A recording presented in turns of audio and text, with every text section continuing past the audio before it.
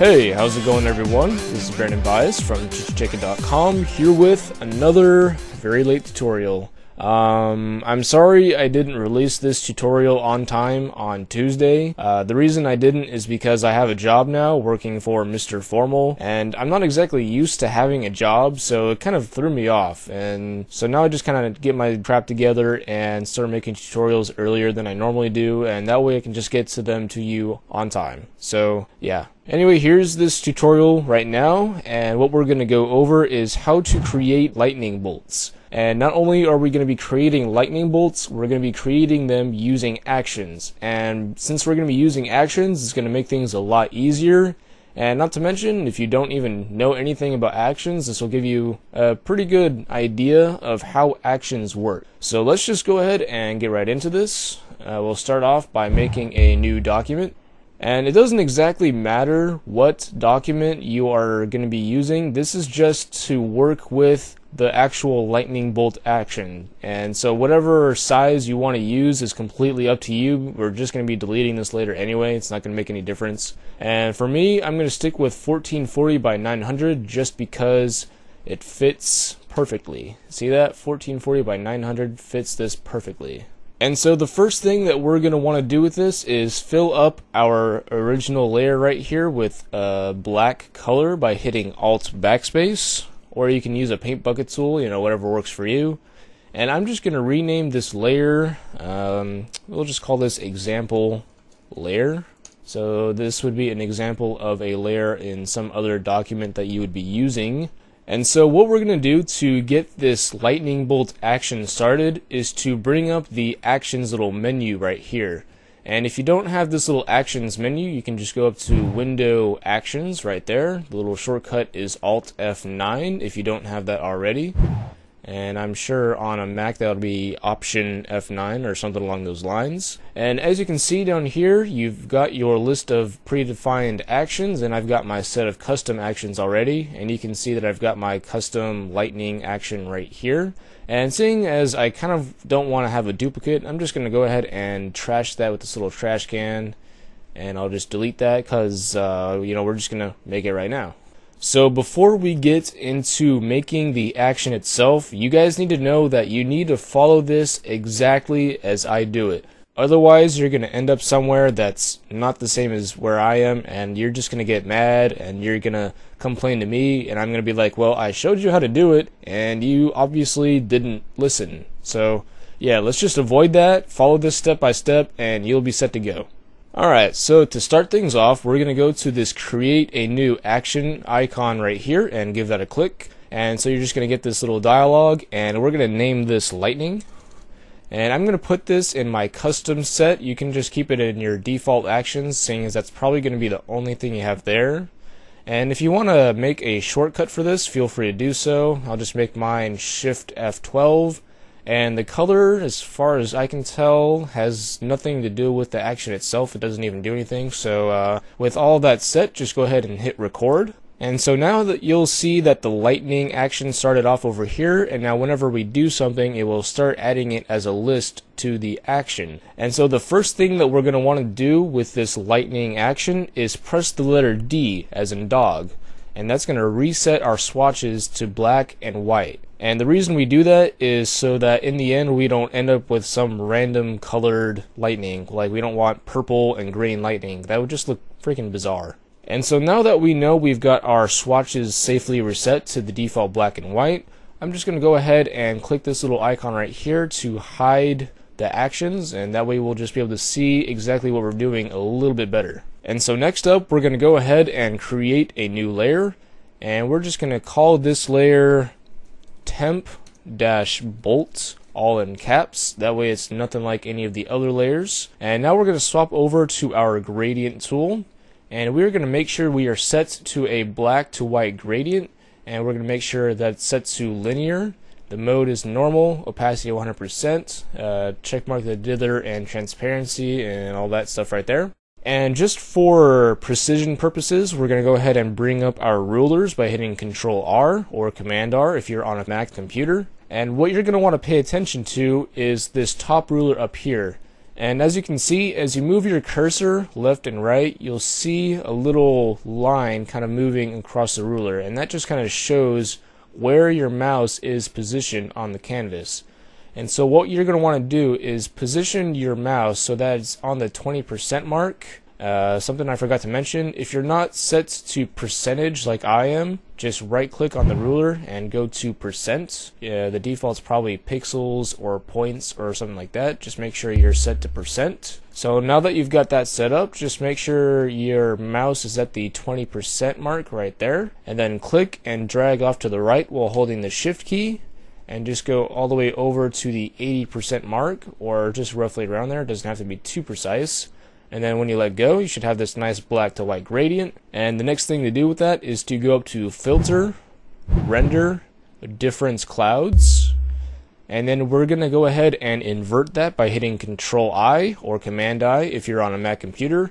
And you can already see a sort of lightning bolt effect going on here. Now we just need to make that pop out a little bit. And so the way we're going to do that is by bringing up the levels for it by hitting Control L or Command L if you're on a Mac computer. And the settings that I find work best are to change the black inputs to 40, and then tab over and change the midpoint to 0.1. And then the last number, we're going to change that to 253 rather than 255. And if you hit OK, you should see that we get a nice little lightning bolt effect going on right there. And so once that's done, you're going to want to go over here to the Channels tab and give that a click. And then mouse over the thumbnail for the RGB channel, and while holding the Control key or the Command key if you're on a Mac computer, give that a click, and that will load all of the white areas and the grays and all that as a selection. And then swap back over to your layers, and we are going to create a new layer, and we are going to fill that with white by hitting Control Backspace or Command Delete if you're on a Mac computer. And now we're going to deselect our selection by hitting Control D or Command D if you're on a Mac. And then we're just going to select the temp-bolt layer and delete that with our delete key, or you can just drag it down to the trash can, whichever works for you. And from there, don't do anything else to your layers, just go straight back to your Actions menu and push the stop recording button right there. And there you go, you've got all of those recorded into an action. So we'll just go ahead and close this up and select that. And something that you need to know about this particular action that we made, whenever you want to use it, you need to select the topmost layer in order for it to work properly. Otherwise, you're going to get something weird going on. So just a little quick demonstration on how you actually make this work. Just select your top layer and go and make sure you have the lightning thing selected and push the play button, or you can just hit your little shortcut, Shift F12. And when you do that, you will see it kind of go through the steps over to the side, and it will make that new lightning bolt layer. And there you go, you've got more lightning. And if you want more, you just go to the top layer, Shift F12, goes through the steps for you, and there you go, you got even more lightning. And so that's why actions are so awesome. It can make anything that's very repetitive into an easy shortcut for you. So now that we know for a certainty that our lightning action works, we're going to swap over to our little picture here, and I'm going to close this up. And I'm just going to delete all this stuff. And whatever picture it is that you want to use, it's perfectly up to you. If you want to have a picture of yourself holding your hand up and you want to put lightning coming out of your hand or something like that, that's completely up to you. But I figured it would just work to have a natural landscape just like this. So let's go ahead and add in our first lightning bolt by hitting Shift F12 or whatever shortcut it is that you used yourself. And I'm going to grab my Move tool, and I will select this new lightning bolt layer here. And I'm going to bring up the Transform tool by hitting Control T or Command T if you're on a Mac. And I'm going to click in this corner while holding Alt and Shift just to size it down a little bit. And now I'm just going to position this about there. And I'm going to right click it, and we're going to warp it. And if you decide to do this, just kind of mess with it yourself. There's no perfect art on how to do this the right or wrong way. It's just kind of messing with it and getting whatever it is that you like. And so I'll just call it good right about there, and we'll hit the check mark. And we want to make this a little more convincing that it's actually coming out as a lightning bolt. So what we're going to do is create a new layer, and we're going to put that in a group by hitting Control G, and we're just going to call this Highlights. And so I'm just going to select that layer and swap to our brush tool by hitting the letter B, And I'm going to swap my foreground and background color so that we have white for the foreground color. And so I'm just going to make my brush a pretty big size and make sure that it's got a 0% hardness. Right now we're at about 500 pixels for the size. And so we'll just add a nice little splotch right there. And then we'll go ahead and go down here, size down the brush with the left bracket key, and we'll put another white splotch right here on the base of the house. And I'll just go ahead and add another click just for effect. And so what we're going to do with this is change the layers blend mode to overlay. And that's not enough of the overlay for me, so we'll just go ahead and duplicate that. And maybe duplicate it again. Not a little too much, so I'll just undo that. And that's actually looking pretty good. So it looks like we've got a nice bolt of lightning coming out and striking the house. And I want to add a little bit more to the lightning bolt itself, so I'm going to go back to the lightning bolt layer, which is the layer 1 right here. And we're just going to go to Effects, and we're going to give that an outer glow. And we're going to change this color, and we're going to select with the eyedropper one of these little clouds up here, just a light blue, and we'll hit OK. And we're going to change the opacity all the way up to 100% and change the blend mode to color dodge. And if you turn that on and off, you'll see that it actually adds a lot to the lightning bolt as it is. So we'll just call that good, and we'll hit OK, and we'll close this up over here. And so now we actually want to go ahead and add those bigger lightning bolts over here. So the easiest way to do that is to just close this light highlights group right here and select it, and we will hit Shift F12 and go to the top layer, hit Shift F12 again, and go to the top layer and hit Shift F12 another time. And so now we've got 3 very nice lightning bolts right there. So what we're going to do with those is go to our move tool, and we'll select all 3 of these layers, and we're going to bring up the transform tool with Control T, and we're just going to click and drag this to the horizon right there, and we'll move this off to the side like so. And that's looking a little, let's see, actually I think I kind of want to change this so it's flipped around, so I'll just click outside the box and flip it around while holding the Shift key. And so that's actually looking pretty good right there. Now I'm just going to squish it down by clicking in one of these sides and while holding the Alt key. And that's actually looking pretty sweet right there. So we'll just hit OK, or the little check mark thing on the top right there. And we're just going to do the same thing with these that we did before. So I'm actually going to right click the effects icon for this layer, and we're going to copy that layer style. And we're going to select all 3 of these and right click and paste that layer style, and that way it kind of pastes the outer glow there for you. And I'll just close all of these right here, and we'll add a new layer and put it in a group, and we'll call it highlights. And then we'll just add 1 spot up here, and we'll add 1 spot down there, and we'll change that to overlay. Where's that at? There we go.